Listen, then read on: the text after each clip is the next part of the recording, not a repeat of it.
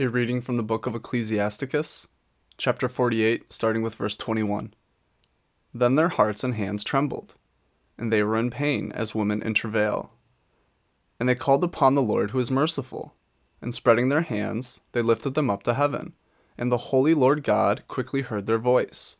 He was not mindful of their sins, neither did he deliver them up to their enemies, but he purified them by the hand of Isaias the prophet.